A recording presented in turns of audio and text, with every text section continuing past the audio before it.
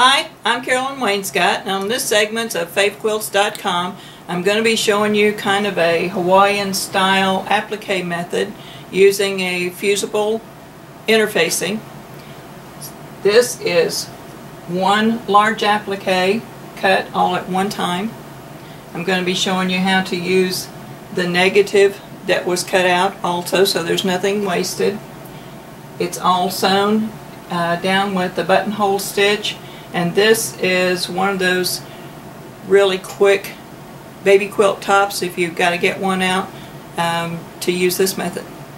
For both the Circus and the Carousel baby quilt patterns, you will need 1 1/4 yards for the background.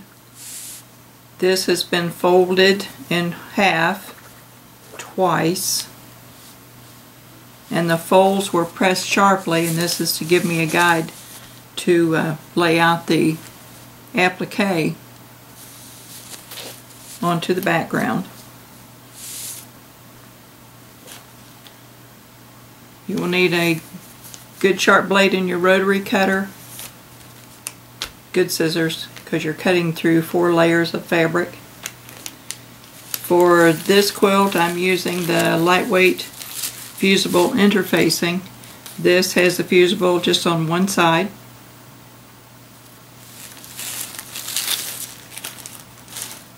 The fusible was put onto the back of the fabric that's being used for the applique, and it was put on the whole piece. The applique fabric, you will need 1 1/4 yards also of 44 to 45 inch fabric. It also was folded in half twice, and the folds were pressed sharply. Then you will need your downloaded pattern for either Circus or Carousel. That has been pinned to the applique fabric. This is kind of a Hawaiian style applique. You're cutting all 4 of your motifs for all 4 squares at once, and they stay in one piece. To begin, I'm going to take the rotary and cut as much as I can before I have to switch over to scissors.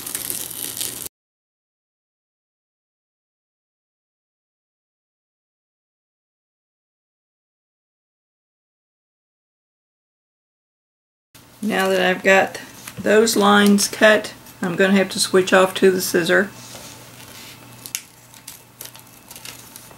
And I want to keep, this is the positive and this is the negative. I want to cut directly on the lines, and you'll see why later.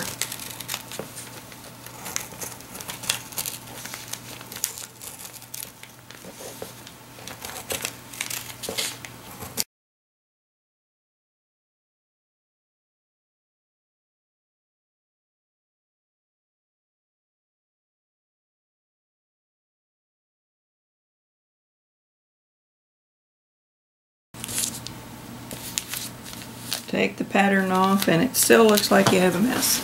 Going to unfold the quilt background, and this is where we're going to use those crease lines to help line up the applique.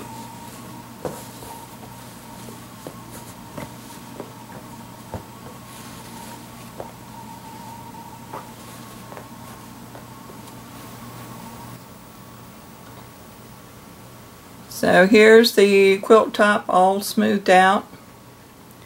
Having the folds is a big help in getting everything laid out and lined up nicely. And it's pinned, and I'm going to take a blanket stitch and applique all around. And this is the reason I took such care in cutting out the quilt top. I've taken the negative pieces and pin them onto another background, And now I can either use this as the back of the other quilt, as a completely different quilt. I think it would be cute to cut it across and half them and possibly make this as a bottom of a curtain in the baby's room. Make pillows from these pieces. Make a cushion for the rocking chair in the baby's room. Yeah, all kinds of possibilities. Just be careful how you cut and you save yourself a lot of time.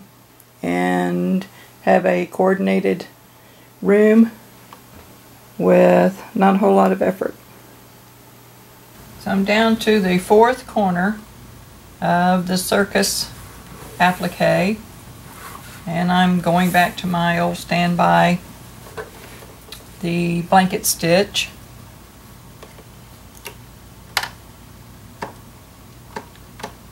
On my machine I have extended it to a 3x3.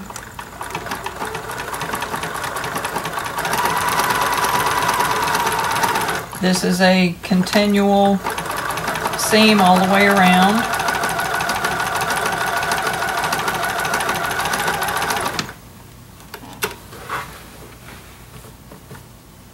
Needs to have quite a few pins in it so that it doesn't slip.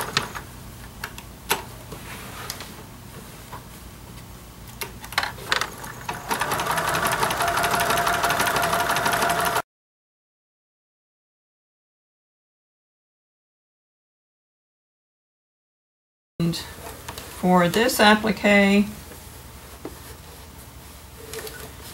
I have switched to the darning foot.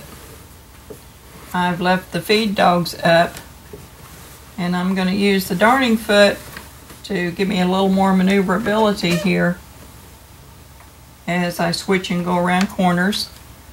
I've switched to a slight zigzag.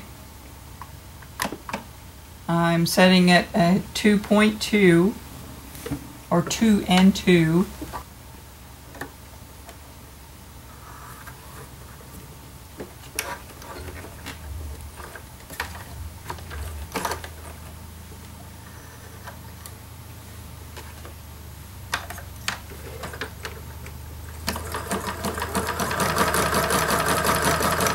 And I'm working from the center out.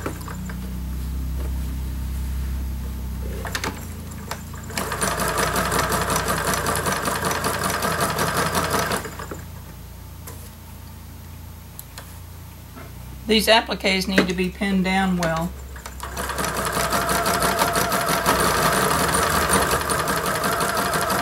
But I thought I would just try this, the darning foot, because I can go sideways, I can go forward,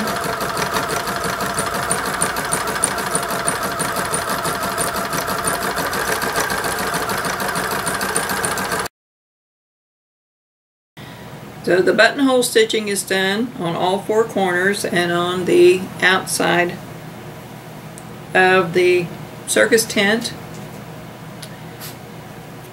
I actually had some paper-backed fusible webbing ironed onto some fabric, so I've chosen to use that since I don't want to use anything else, and it's already done. Saved me a step. So here is the blanket and the headpiece.